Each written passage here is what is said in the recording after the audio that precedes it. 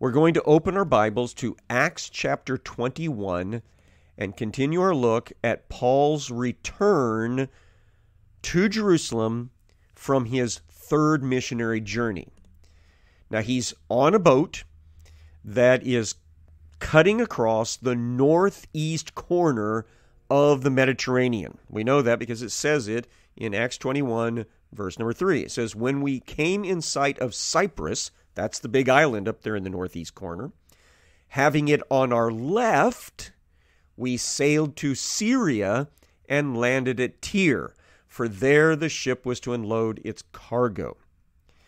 Now, he is on a time schedule, as we found out. He left Philippi back in Macedonia sometime shortly after Passover.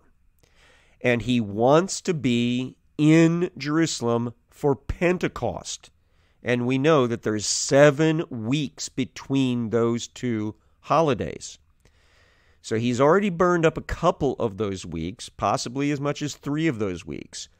And he needs to make it the rest of the way in order to give him some opportunity to be at Jerusalem for the 25th anniversary of the birth of the church, Pentecost of 58.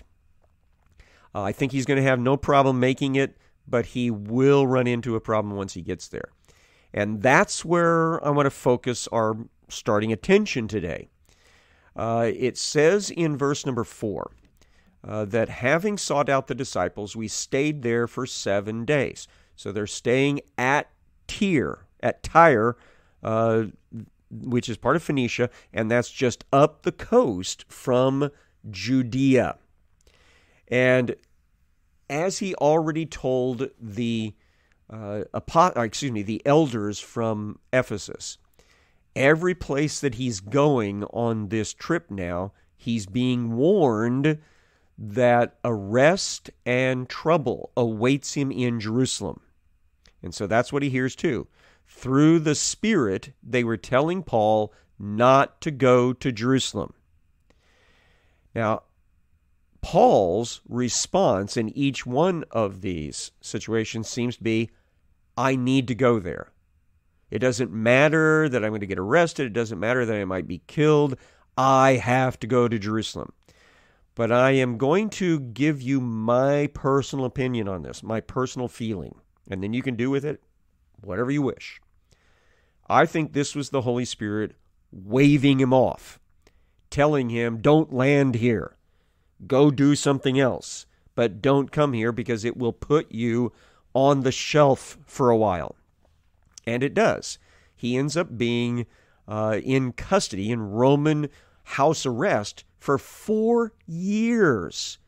Now, he's still getting ministry done, and he writes several of his letters during that time period, but he wasn't free to move around the Roman Empire during those 4 years. People had to come to him, or letters had to go out. And so I think this is actually God telling him, look, don't come here because it will change your mission opportunities. So that's my opinion. The Apostle Paul chooses not to listen to it. But as you will see, the people giving him the information seem to be of my same opinion, that if he can avoid it, he ought to. So verse number 5, when our days there were ended, that is the 7 days, we departed and went on our journey, and they all, with wives and children, accompanied us until we were outside the city, and then kneeling down on the beach, we prayed and said farewell to one another. Then we went on board the ship, and they returned home. So while they were doing the whole offload, onload of the ship cargo, Paul spends a week with the believers at Tyre, enjoying their hospitality and probably teaching them, maybe evangelizing a little bit along with them. But now he's ready to continue his journey despite them telling him, don't go. Don't go. The Holy Spirit is saying if you go, you're going to get arrested. Verse number 7. When we had finished the voyage from Tyre, we arrived at Ptolemais, which is just a little bit farther down the coast, we are now in the territory of the ancient Holy Land. If you look at a map of the Middle East, look at a map of Israel today, there's a little bump that sticks out into the Mediterranean. That is the northwest end of Mount Carmel, a ridge line that is part of the geophysical features of the Holy Land. And there's a bay that is north of that. And on the north side of that bay is where Ptolemais is located. So that's their next port of call. And it says, we greeted the brothers and stayed with them for 1 day. Apparently a little bit of ship business needed to be taken care of there, so they had an overnight, it seems like. On the next day, we departed and we came to Caesarea. Now, Caesarea was the premier harbor, man-made harbor. It was put together at the order of King Herod the Great back at the tail end of the 1st century BC. So since this is 58 that we're looking at this harbor is roughly 70 years old. And it is the place everyone pretty much comes in and out of Judea when they're coming across the Mediterranean. And so while they're at that great big port city, it says, we entered the house of Philip the evangelist, who was one of the 7, and stayed with him. Now you might remember that Philip was one of those that helped feed the poorer members of the very early Jewish church at Jerusalem and Judea. He then went and evangelized by the power of the Holy Spirit Samaria, and then after that he was involved in the evangelism of the eunuch of Queen Candace of Ethiopia, and then after that he went to Azotus, which was one of the coastal cities, and he was preaching the gospel, and then he worked his way up the coast until he finally came to Caesarea. And that's apparently where he settled down for the last 20-some years, being an evangelist, preaching and teaching about Jesus to anyone that will listen. And so we are told in verse number 9 that he had 4 unmarried daughters who prophesied. So he has raised his family here. And 4 of his daughters are apparently still teenagers, young, and they have the gift of prophecy. Most likely we're talking about through the laying on of one of the apostles' hands, so that they are able to give information. It's not specifically said here that they told Paul anything, but I do believe it might be implied that these 4 unmarried prophetic daughters of Philip told him what was coming. What we do have specifically starts in verse number 10. While we were staying for many days. Now, by the time they get to Caesarea, this is what they know. It's only 2 days' walk up to Jerusalem. So by now he knows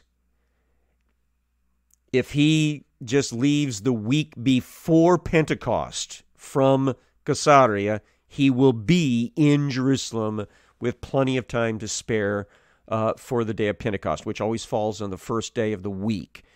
So he has to head up there the week before. So he knows he's got the time to spend here at Caesarea. So while we were staying for many days, a prophet named Agabus came down from Judea. So the word has gotten out. Like I said, it's only a 2-day walk up to Jerusalem, and it's very busy traffic between Jerusalem and Caesarea, because this is the port city for Judea. And so the news has gotten from the church in Caesarea to the church in Jerusalem that Paul is back in country. He's down at Philip the evangelist's house. So a prophet named Agabus came down from Judea, Coming to us, remember Luke is the one telling this all firsthand because he's right there. Coming to us, he took Paul's belt. So this would be the belt that goes around the waist. It kind of keeps the clothing in line. He took Paul's belt and he bound his own feet and hands. So I don't know if Paul had his belt just laying around or what the deal was, but Agabus grabs the belt and kind of wraps it around his own hands and around his own feet, and is prophetically demonstrating something here. Many of the prophets would act things out. You can see that in the ministry of Jeremiah, who wore a yoke, or Ezekiel, who laid on his side for more than a year. But Agabus acts this out, and he says, "Thus says the Holy Spirit, this is how the Jews at Jerusalem will bind the man who owns this belt and deliver him into the hands of the Gentiles."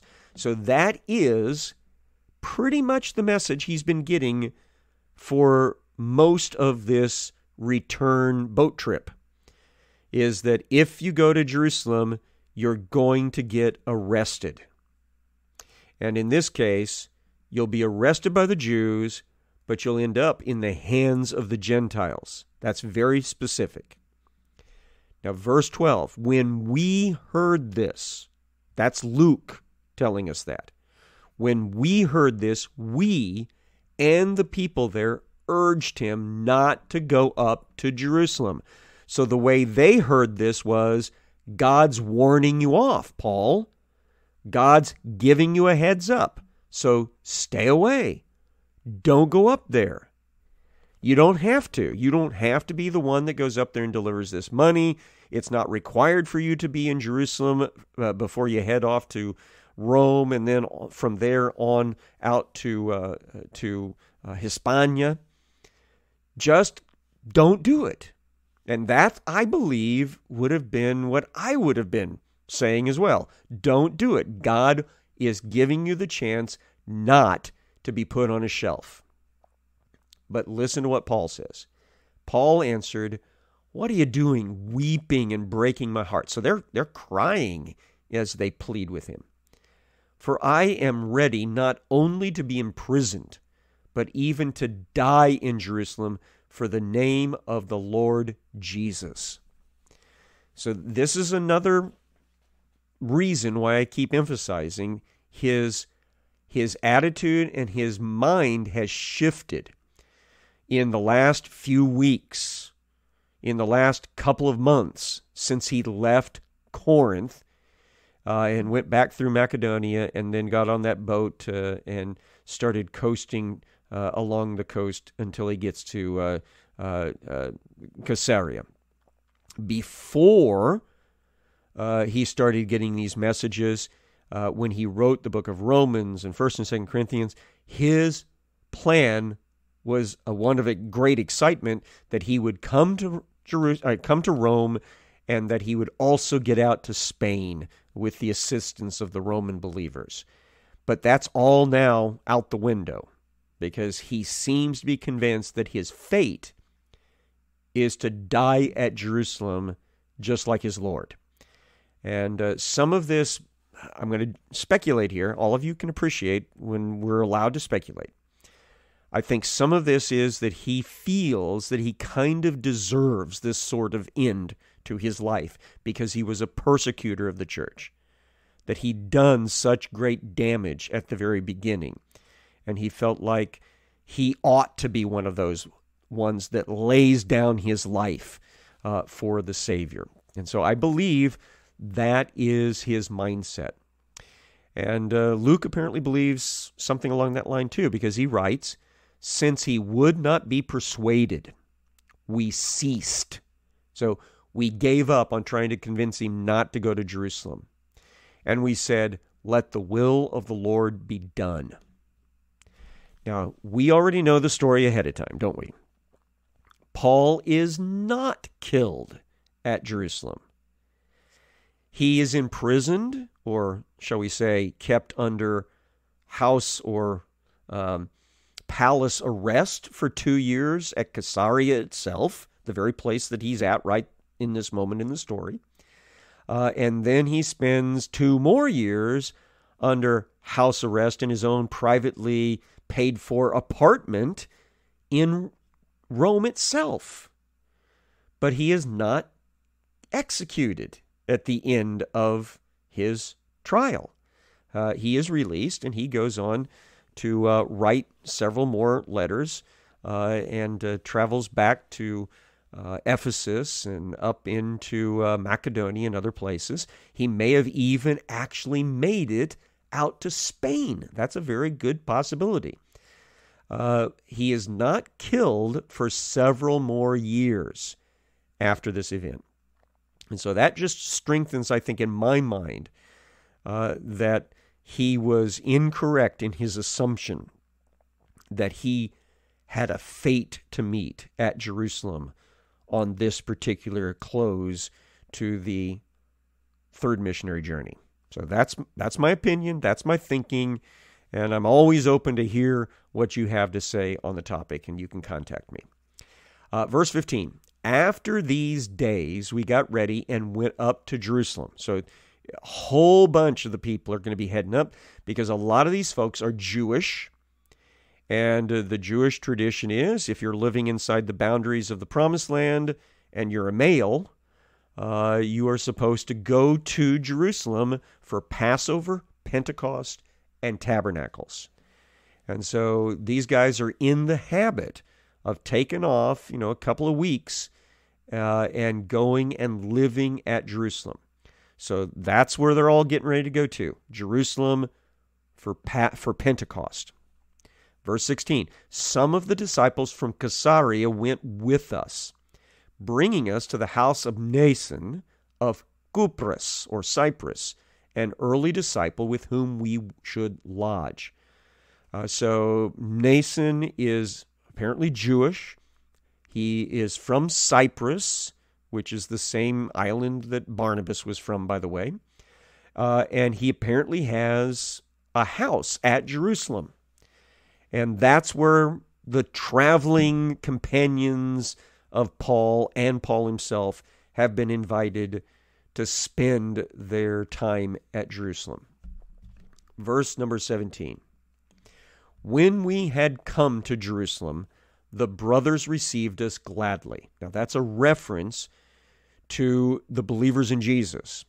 Now, since we're talking about Jerusalem, the vast majority of the believers are Jewish, ethnic Jews that believe that Yehoshua is HaMashiach. Jesus is Messiah.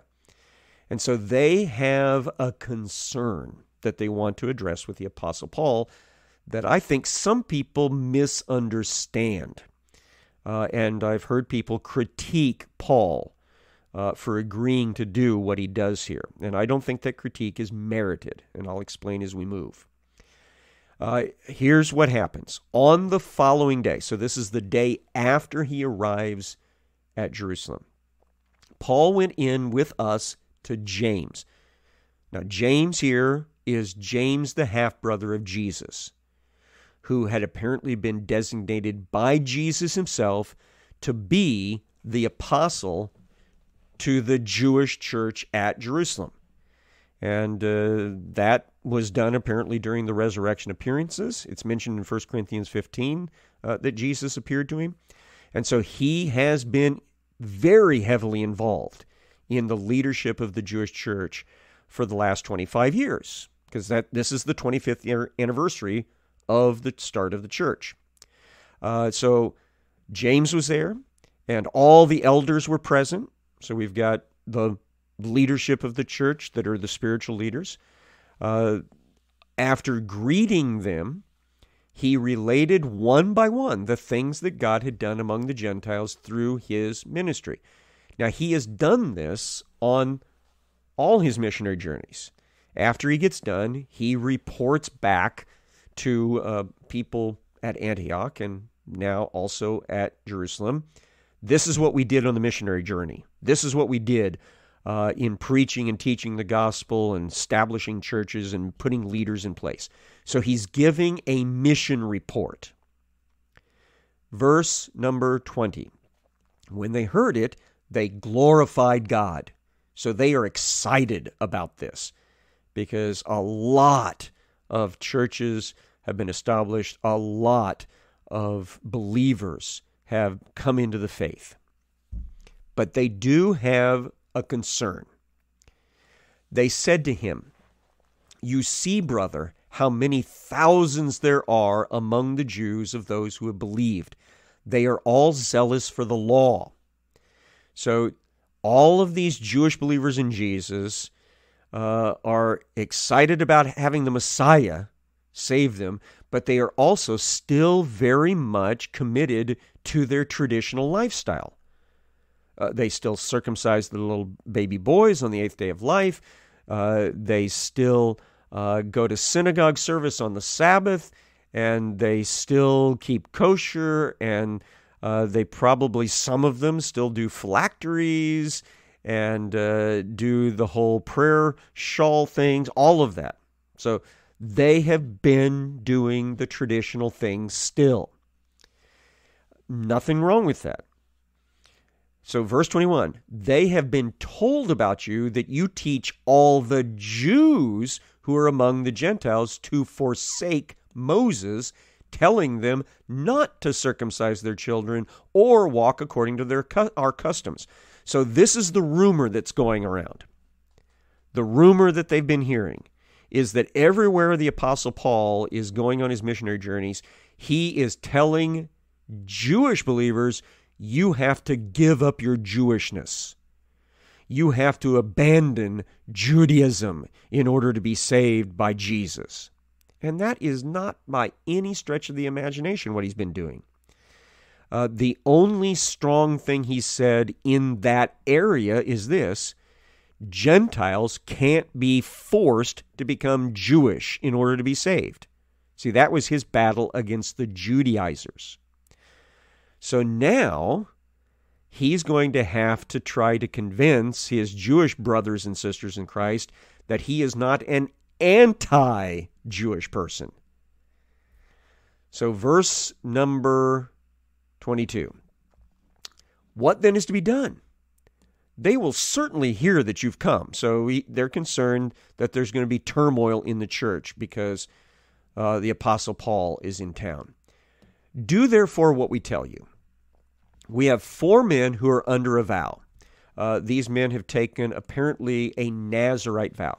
A Nazirite vow is typically something you do on your own, where you say that you're going to do something, and until it is accomplished, you don't drink wine or eat anything from the grapevine.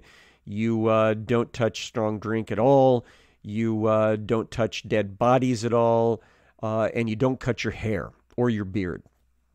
And so it was a very common vow of commitment. And then when you were done with whatever you'd committed to, you would go through a ceremony to show you were finished with it, and you would typically end up cutting your hair as part of that.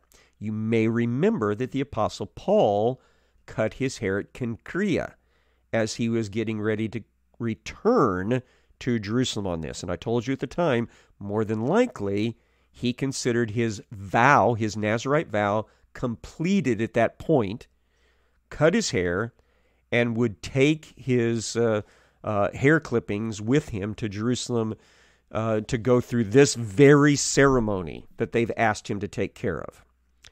So this is what they say. We have 4 men who are under a vow. Take these men, purify yourself along with them, pay for their expenses so that they may shave their heads, and thus all will know that there is nothing in what has been told about you, but that you yourself also live in observance to the law. Now, Paul does not have a problem with that. You may remember he wrote, he says, to the Jewish people, I become like a Jew. To the Gentile people, I become like a Gentile. And so here he is amongst Jewish believers in Jesus. He is already in the habit of doing the Nazirite vow himself when he goes on his missionary journeys. And so that it's no big deal to him to say, sure, I'll pay for the expenses to have 4 other believers in Jesus finish up their Nazirite vow. Yeah, we'll do it together. And the church leaders, including James, believes this will put to rest the idea that Paul is some sort of anti-Semitic, every Jew needs to abandon Judaism campaigner, because he most certainly is not. And none of us should be either. If Jewish people wish to be traditional Jewish and believe in Jesus as Messiah, that's fine. If Gentile people wanted to do that, that'd be fine. If Gentiles or Jews wish to be totally Gentileness in the way they carry out their life, that is, eat pork and dress a certain way and worship not on the Sabbath but on a Sunday, there's no problem with that. The problem that Paul has always had is when people try to force others to live by their standards that are not scriptural, that are not mandated by Scripture. So this is not any type of problem for the Apostle Paul to do this. It is quite in keeping with everything that he has taught up to this point.